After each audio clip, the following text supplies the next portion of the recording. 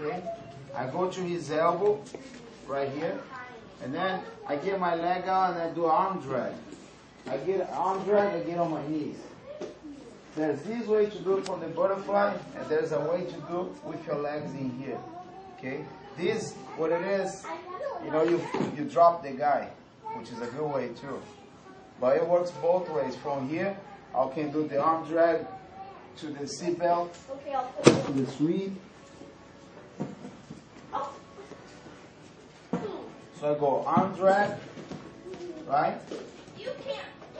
Seat clamp, control, pull, hips out, on your knees, seat belt. Okay? Lock here by the wrist.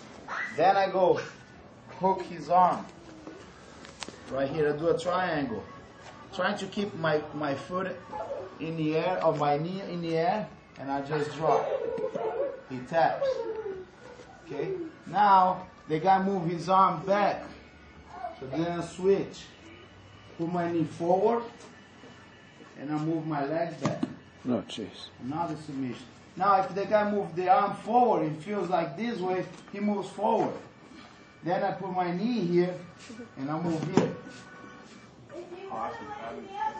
Yeah, there's a bad day on the arms for here. This one hurts a lot. Then I grab his shoulder, and I lean back. Keep it there. The triangle here, this we call crucifix. Does it look like a crucifix? It does, right? Feels like one. I keep the details later, but there's a lot of details from this situation. I open the collar, I feed my hand. Now I should be able just to choke the guy one hand. If I want more power, I'll grab the other collar, choke, right? Then from here, I push the arm to the side, feed this arm. Arm bar there. Wrist control, wrist lock. Okay?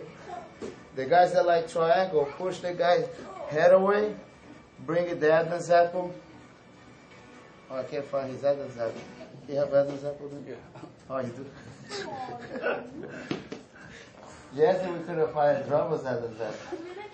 It's like Ria was saying, where's drummer's Adam's apple? There's no Adam's apple here. Boom, choke. Now from here, guys, I hold wrist, hold wrist, close to my chest. Now all I do, I'll turn on my knee. Kimura. Then switch to arm. More? Alright, let's try.